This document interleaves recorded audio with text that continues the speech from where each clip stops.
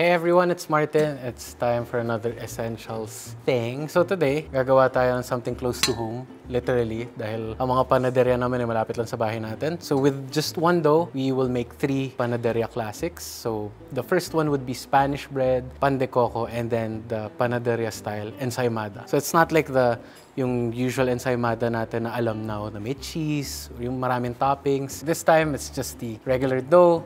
Siyempre, babrush pa rin natin siya with butter or margarine. And then, yan, slather with more margarine and then sugar.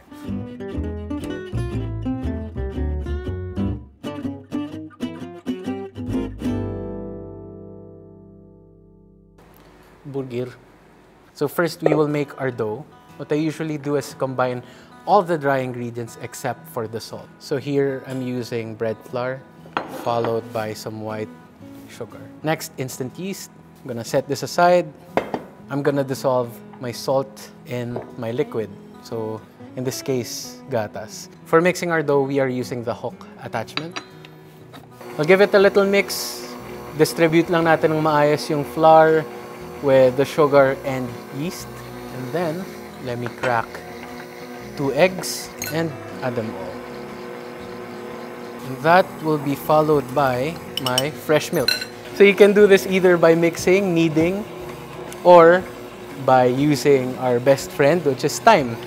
Like at this point, kahit hindi pa siya developed, if I cover this and leave it as is, I leave it in the refrigerator, bukas, develop na yung gluten niyan, yung flavors niya, it's good to go.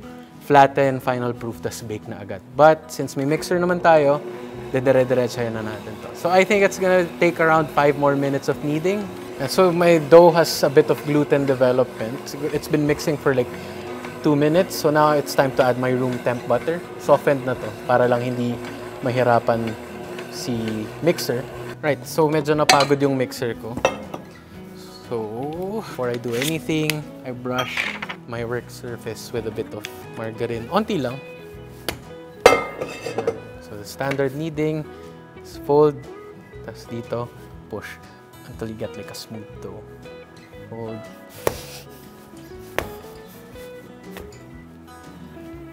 Ayan, ito na yung very smooth dough natin. Ayan, so I have 960 grams. So we can make 30-gram pan de coco, Spanish bread, and ensaymada. So I'll place it in a bowl, cover with a moist towel, and then we will work on the filling, bread fillings. Lahat ng baso namin dito sa Fat Kid and Side Studios, merong ganyan. First, we are gonna whip some margarine with some sugar. Tapos ito yung gagawin natin pambrush sa ensaymada after it cools down. So the point here is to loosen it up and mix it well with some sugar. Yan, so this is good enough. So since lahat naman sila medyo butter-based, unahin na natin yung pinaka-basic, which is this one. It's just butter and sugar. Just transfer this into a bowl. Next up is our Spanish bread filling. Okay. This one, low speed. I'm adding some brown sugar. Then add my fine breadcrumbs. Yan. So here, diba? Ganyan yung itsura niya. How do I describe it? Para siyang creamed butter and sugar. Pero yan, meron na tong breadcrumbs. So yun yung parang naging body nung mixture mo. And for our last filling, so what I like doing is combining my dry ingredients, which is desiccated coconuts, powdered milk, and brown sugar. Mix it a bit. Main source of sweetness natin will be 2. So desiccated coconut, that's the body of your filling. Next, for the flavor, syempre, yung margarine, condensed milk. Yung mga filling, we made it in advance para lang it has a chance to set. Especially itong pang pan de coco natin. Tapos once well mixed, go ahead and cover it and place it in the fridge until we're ready to make up our breads. Yan, so our dough has rested for 15 minutes ko lang siya na-ferment. Pero 30 minutes would have been great. Yan. So to make it easier, yung iba dumidiretso nila sila from here. Pero ako, I like to shape each ball of dough para just to make it easier to form it. So bilugin lang talaga natin siya. I'll cover it with a moist towel. Clean, moist towel.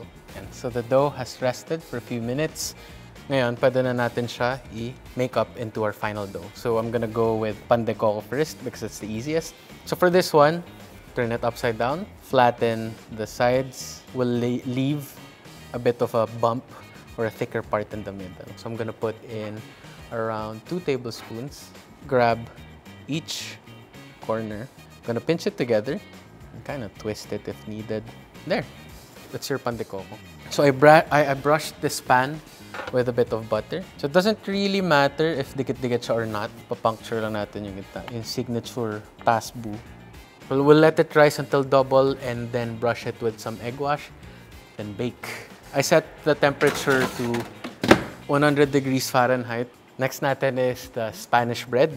So ang gagawin natin, first step is flatten it. Again, yung i-upside down nyo siya. Ninipisan ko yung pinakamalapit sa akin na side. And this will act as a glue that would seal your roll. So, a bit of the filling. So I spread my filling like so. Fold it, press. I take the corners and I fold it again. And I roll corners. Schwamps. And now it's a cute Spanish bread log. You toss in your fine breadcrumbs and place it on your pan. Right? So ito na. Proof na lang natin. For the last one, this is actually the easiest since wala siyang palaman. You just roll it, then ikot mo ganyan. Okay?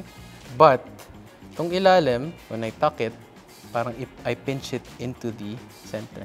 So it doesn't unfurl.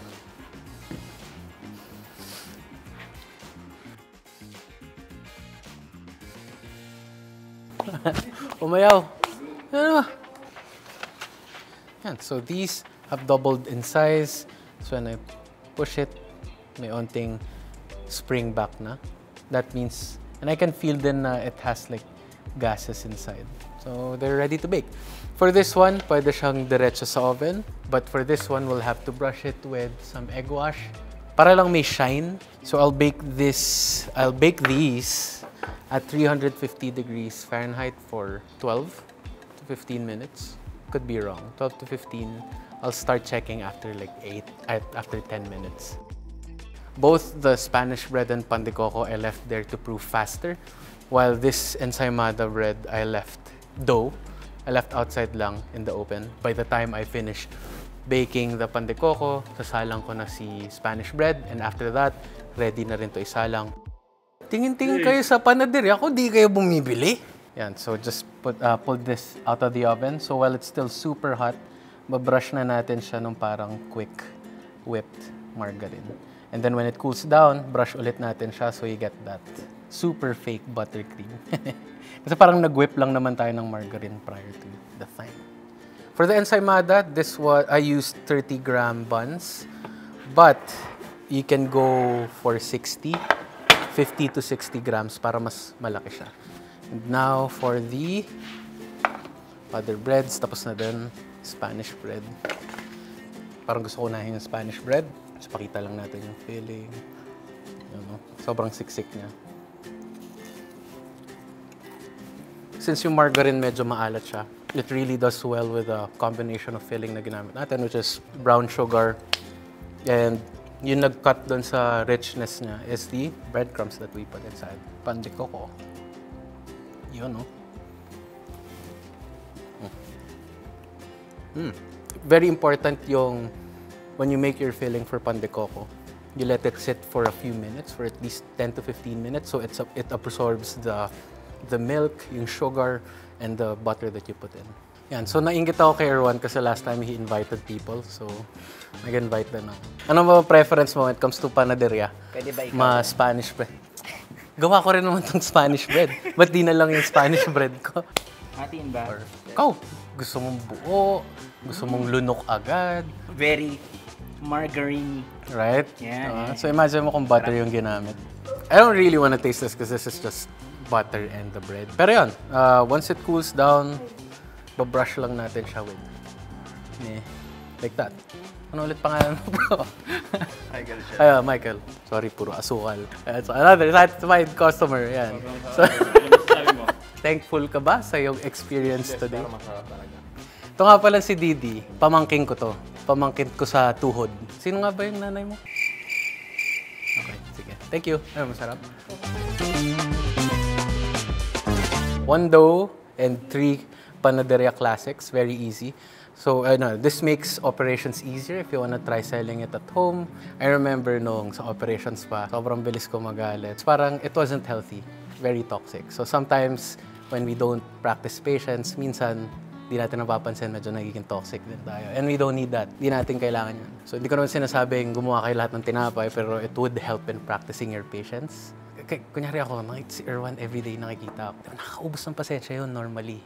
Pero dahil dito sa baking, I've grown to, okay kami, diba? So yeah, that's it. I hope you guys learned a few things today. Till next time. Essentials.